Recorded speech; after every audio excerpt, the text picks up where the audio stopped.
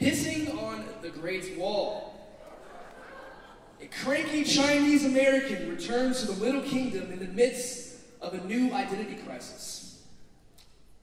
Whether beating the streets of Beijing in pursuit of a stolen backpack or confronting communism in an emperor's tomb, engaging in a battle of wits with overzealous tour guides and performing a pig sacrifice in his ancestral village, the champion of negative thought returns with more mystery, more musings, and of course, more angst.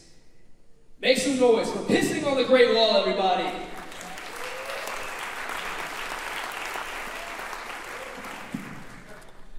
So, I am in Portugal with my father, and we have decided to start trying to navigate the metro system. And here's the thing, I read the instructions in Portuguese 2 or 3 times. I step back and observe what other people are doing. Slowly, methodically, I start to understand how the metro system here works. However, my very Chinese father bursts into the station, takes off in 5 directions at once. Seriously, I've seen him do it.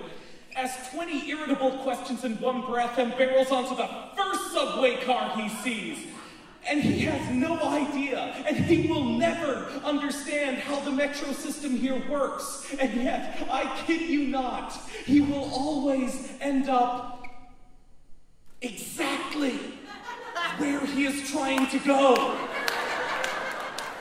I don't understand it. It's as though somehow his arrogance is so intense that it actually bends reality to his will.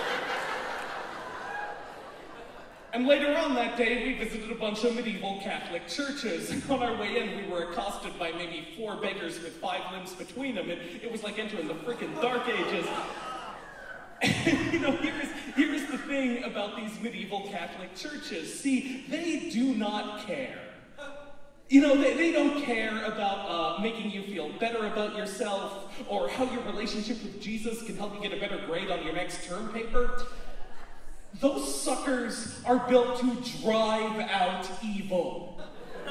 They are designed to scare the crap out of you, literally, if at all possible.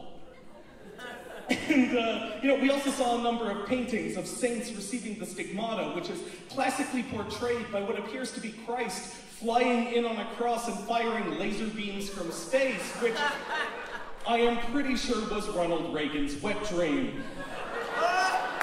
Thank you.